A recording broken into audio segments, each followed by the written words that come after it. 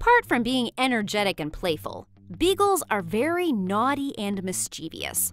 When they are bored, they may resort to chewing things for entertainment.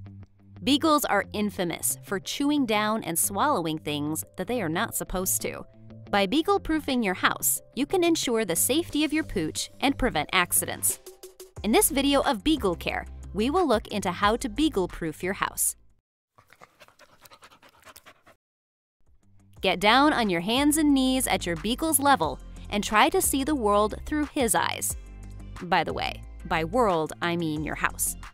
Take away everything that you think your beagle may want to chew, like shirts, newspapers, old magazines, even your shoes.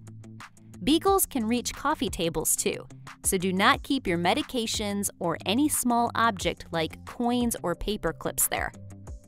If possible, move all the electrical cords off the ground, or you can use cord concealers to cover them.